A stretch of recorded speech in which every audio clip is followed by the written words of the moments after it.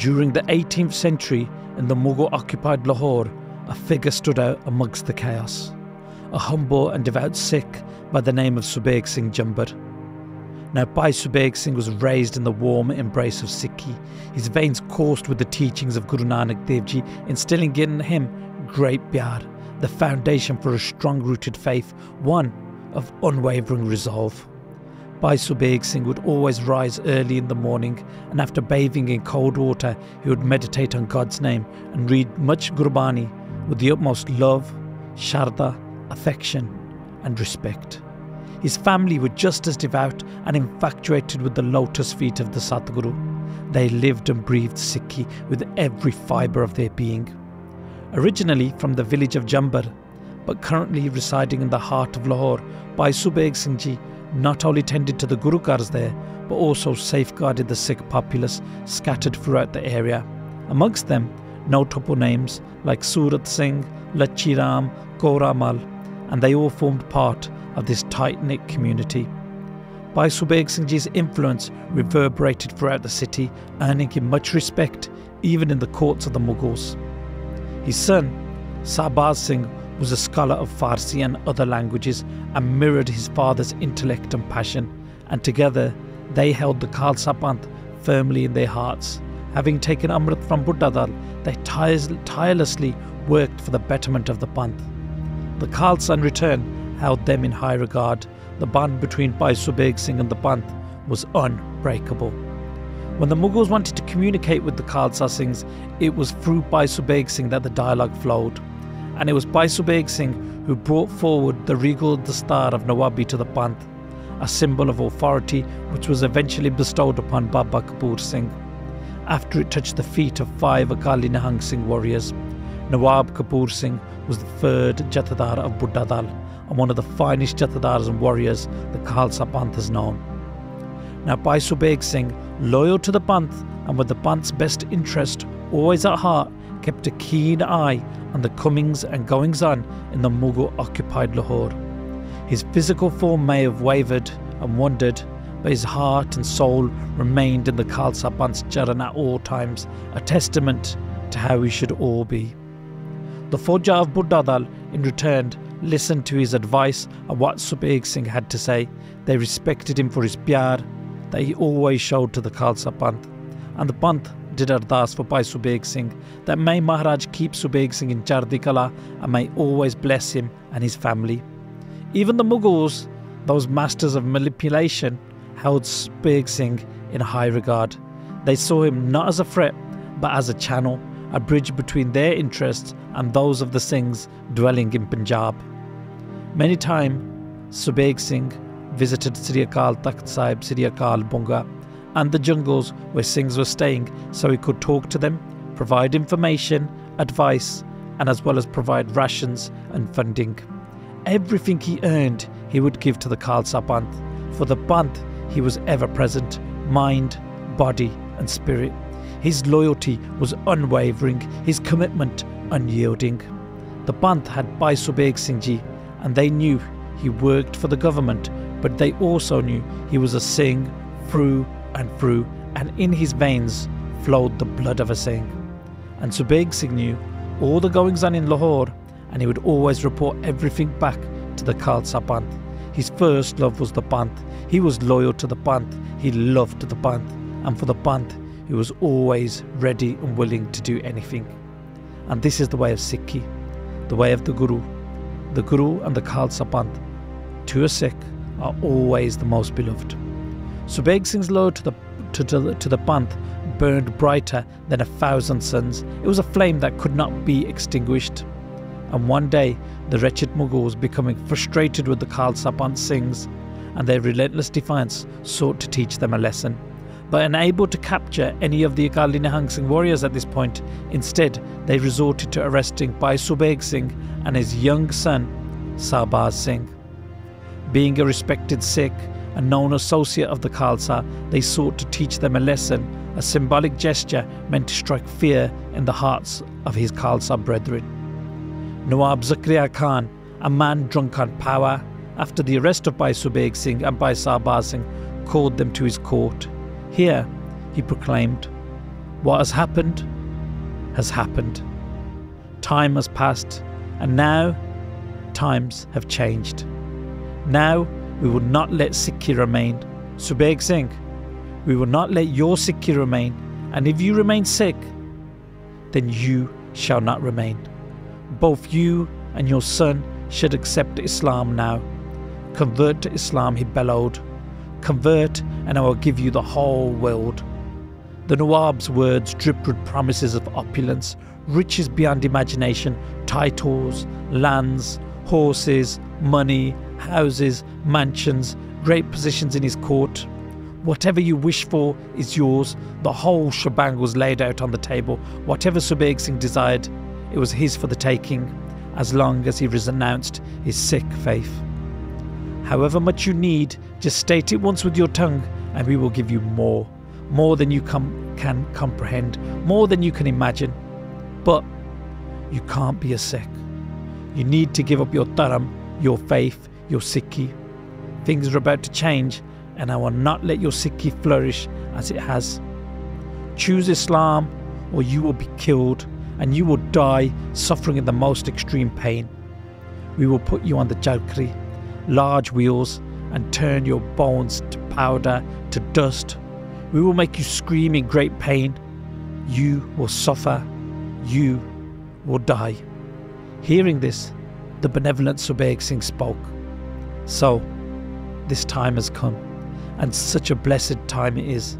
Dhan is this time, and blessed is this hour, where me and my son, will get to sacrifice for the Panth, for the Guru, for Sikhi. In this hour we are blessed. Dhan is the Chadkri that will test our faith. Blessed is this Chadkri that will preserve our Sikhi. Blessed is this Chadkri that will join us to the Guru. All mortals are destined to die, and so blessed am I and my son who will receive this such glorious deaths and unite us with our Shaheed Singh brothers and sisters and our Guru. So do it. Put us on these Chadkriya and kill us. Beat us, torture us, break our bodies. Do this now. But don't take too long. Do this as soon as possible. Do not waste time. Do this, but do not dare ask if we want to become Musliman, if we want to give up our faith. We will not abandon our Guru. We will not abandon Sikhi. If our life goes, then so be it.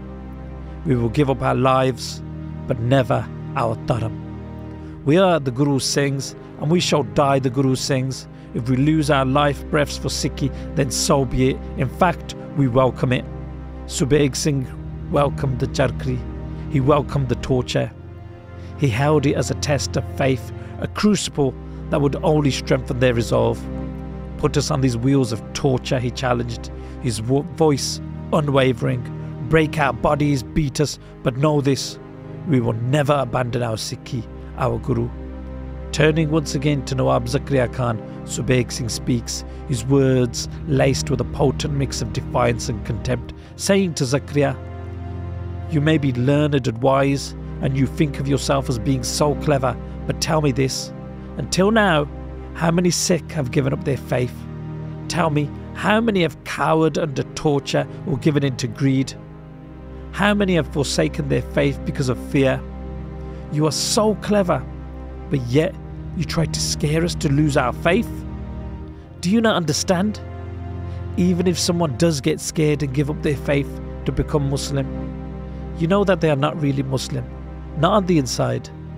They are just weak. They are just faithless, weak individuals who gave up. And you know very well, a Singh has never given up his faith, and that has never happened, and today that will not happen either. You can't trick a Sikh out of his dharam. You can't scare a Sikh out of his dharam. You can't con a Sikh out of his dharam. Please tell me, O wise governor Zakaria Khan, if we become Musliman, will we become immortal? Will we not die? Your Islam will not save you or me or anyone from death. Even if we become Musliman, we will still die eventually, losing our faith. And remember, there is no guarantee of a long life. We could fall off a horse and die tomorrow. We could become ill and die this evening. So what's the point? Death will take us sooner or later. So it's best to die with your dharam than live on without it. Living on, having given up your dharam, is a waste. And for us, dharam, Sikhi, is most beloved. We're not scared of death. Death is but a change of clothes. We will keep our Sikhi. We will preserve our Sikhi with every hair, with every breath. Sikhi, Kesa, Swasa Nal. In the face of tyranny and oppression, Subheg Singh stood tall, a beacon of defiance against the darkness, his spirit unyielding, his faith unshakable. Subheg Singh's voice cutting through the tense air like a knife. Even if we embrace Islam, it wouldn't grant us immortality. Death comes for us all, believe it or not. It's not worth giving up our faith for more time on this earth. It's not worth giving up our faith for anything. All the riches and bribes in the world are not worth 1 second in Sikhi. We will not fold, we will not break. Accepting your bribes, becoming honourless, where will we go? What honour will we have? To sell out, to give up our dharam, is a fate worse than death. Most beloved is our faith. We favour death today, firm in our faith. So kill us now. Don't take much time. We will not convert. We will not become Islam.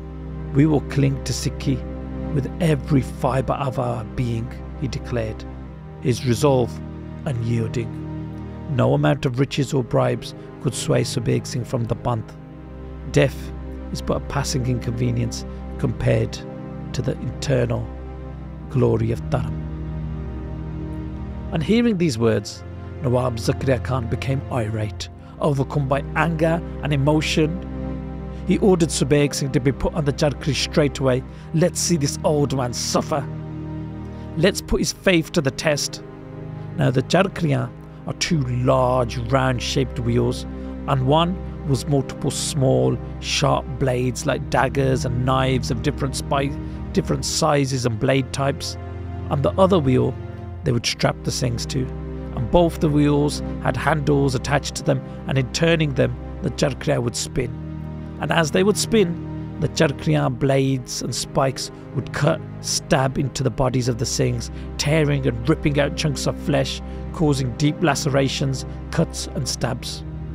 This evil contraption was designed for the sole purpose of inflicting intense pain and delivering a slow death. It was built with one purpose in mind, to inflict as much pain as possible to the Khalsa Singhs. And in Nukkah Square in Lahore, there were many charkriyan set up for this task. And they put Bhai Subheg Singh on the charkri, and slowly began the hard, intense and bloody torture. Bhai Subheg Singh faced this torment with a serene resolve, his faith unshakable. This charkri is a test, a trial by fire, he declared, his voice ringing with conviction. Tane hai charkri. This instrument of death and torture is blessed, as it will test my Sikhi. With each turn, it will bring me closer to the Guru. And as the charkri spun, tearing at his flesh, Subheg Singh remained steadfast, his lips chanting the sacred Gur Mantra, Vaheguru. The love of the Guru never left his heart. With each and every breath, he remembered the Guru. Guru Nanak Dev Ji, Guru Gobind Singh, Vaheguru. His spirit roared, a beacon of unwavering faith in the face of tyranny and despair. And know this, for the saints of God, dukh and sukh are the same. Pain and pleasure are equal. And in the history of Sikhi, no Sikh has ever given up their faith due to torture. No Sikh has ever cried out to God as they're being tortured and killed. None of them have cried, "Oh, why hast thou forsaken me?" or anything like that. That is not in our history.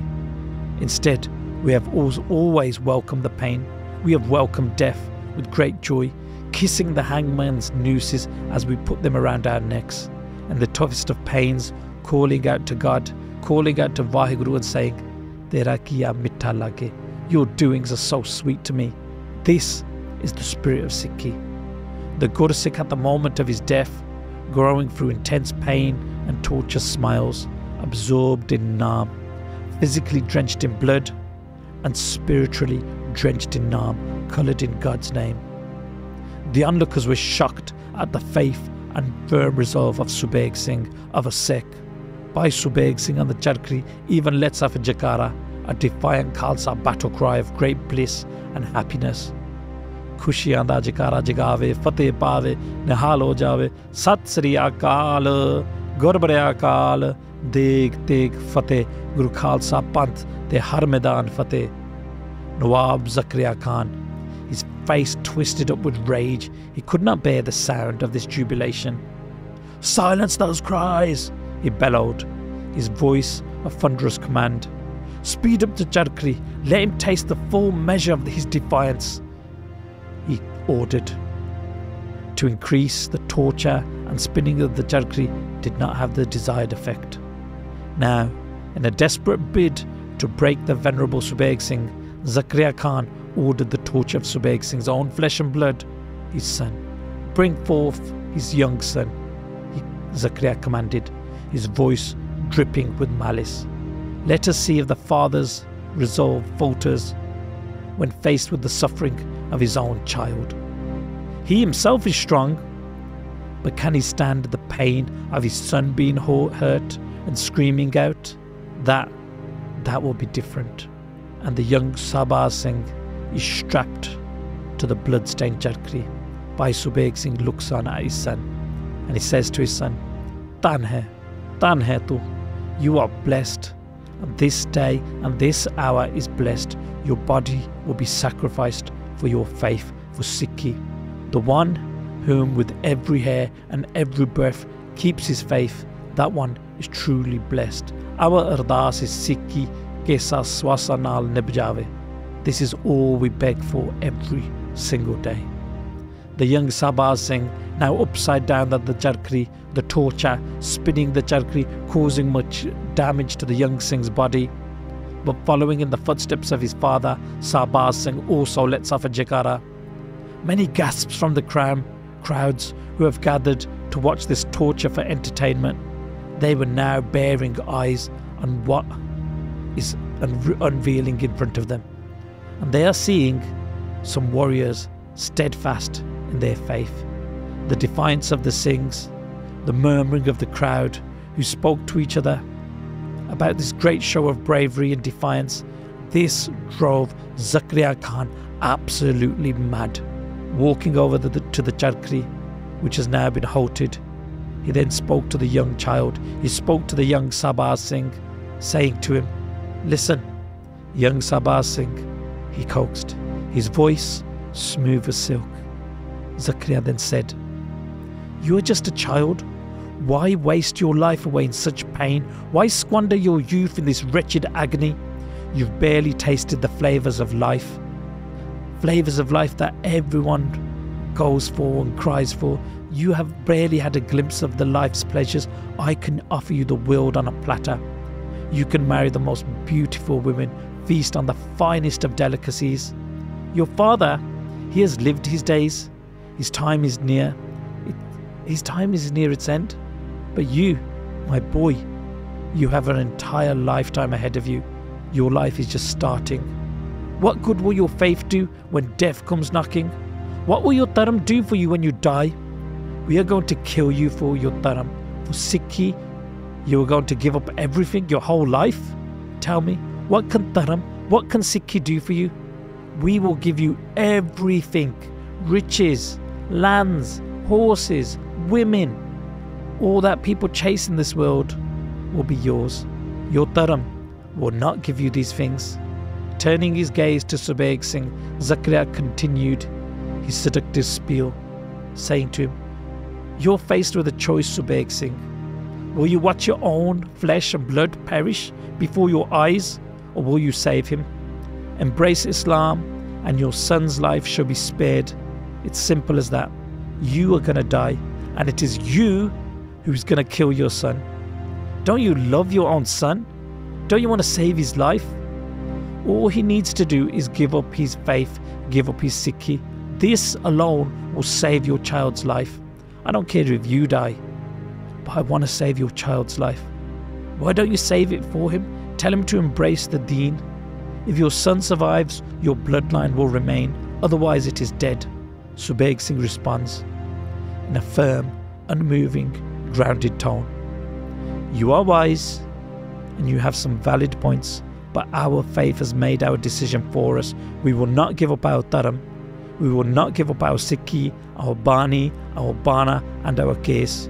We have no faith in tomorrow or wealth or time. We only have faith in the Satguru.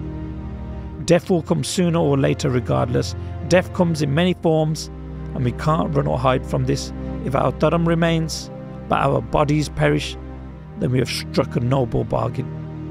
For as long as we live, we will keep our Dharam. Our lives and this body, for the sake of this metaphysical world, are nothing, but we will never lose our Dharam.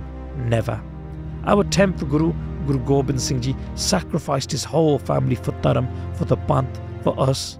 We cannot ignore this. If our Guru never saved his sons, how am I going to save mine? How can I do any less? Guru Gobind Singh's sons, the Sahibzade, were Shaheed for the faith. And if my son is Shaheed, then it's also a blessing. Zakaria Khan was infuriated at these words. And he thought Subeg Singh is giving his son more Sikha, more teachings, more strength and power by this speaking, giving him faith and resolve through his words. Enraged by Subeg Singh's steadfastness, Zakaria Khan plotted. Separate them, torture them, he commanded, his voice dripping with malice. Break the young boy's body, then his spirit, then dangle the bait of wealth and comfort before him. In his agony he'll forget the Guru. In his weakness he'll succumb to our demands. Make the pain so immense that all the child wants is for it to stop. At that point, bribe him, trick him, do whatever it takes, Zakaria ordered. And it was a relentless onslaught of brutality, a symphony of agony conducted by the sadistic hands of the Mughal regime. The young Shahbaz Singh endured a barrage of violence. They slapped, kicked and beat him with merciless fury. They dragged him through the dirt, raked his tender flesh, hung him upside down like a slaughtered animal and beat him with clubs. Each blow was a thunderous declaration of their twisted intentions, after which they picked him up and viciously slammed him to the ground, to the unforgiving earth with the aim of breaking the boy, seeking to shatter his spirit. He was bitten, pulled around by his nose, his legs were stretched and split apart, his fingers were twisted, bent backwards and broken, inflicting torment on every inch of his young body. Sleep and sustenance were denied, prolonging his torment throughout the endless night. Bound and gagged, he became a canvas for their cruelty, pincers, knives and fists carving a grotesque masterpiece of suffering.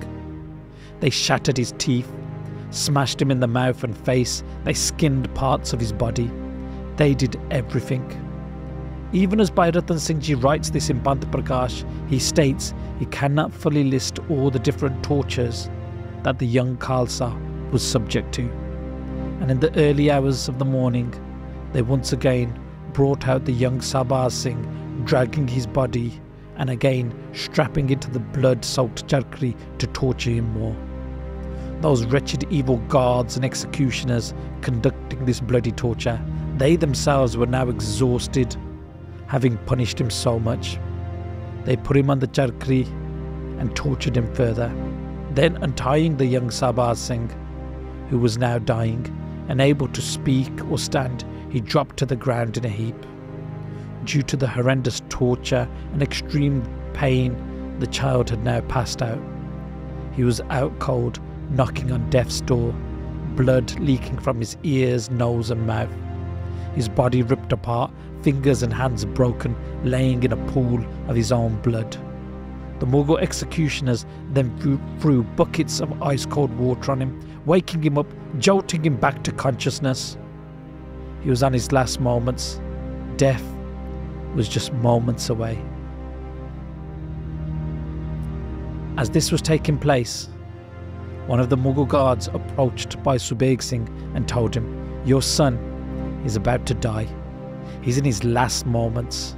Father and son were separated at this point. Subheg Singh thought about his son and thinking that he is about to die soon, he smiled. He was happy. He was glad, thanking Guruji that his son Sikhi prevailed, that he had not given in.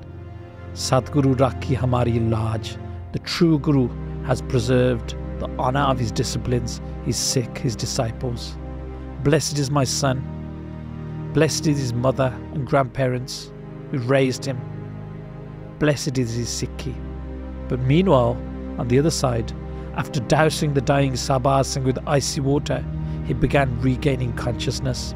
As he was coming around to consciousness, the Mughals started cheering as Shahbaz Singh opened his eyes, and they greeted him with congratulations and spoke to him with great love and affection, waking him up, telling him that he was in a new life and he had made the best choice. Nawab Zakaria Khan himself went over and told him that he was just converting. Be it the confusion, be it the pain, be it the disorientation, Bhai Shahbaz Singh said, yes, I am. He said yes, he would give up his faith, he would convert. He believed this. The Mughals were even more shocked now and celebrated more than before. They were so happy. Subheg Singh heard this cheering. He was then told by one of the guards, your son has agreed to convert, to give up his faith. Subheg Singh, hearing this, was shocked. This cut deeper than the Jadkriya ever could. He felt great anguish. How could this have happened? How could this be true? Zakaria then brought the son before his father and said, look, he has converted, he has accepted the deen, he has given up his faith. Subheg Singh, you should do the same. In a moment of confusion and pain, Shahbaz Singh succumbed to their manipulations. Subheg Singh asked his son, what has happened to you? How did you give in? But son, is this true? Did you agree to convert? Do you not understand? You are a Sikh, you are from a family of Singhs. Your mother and father, your grandparents are all Singhs. They are all Khalsa. Where did you learn this cowardice?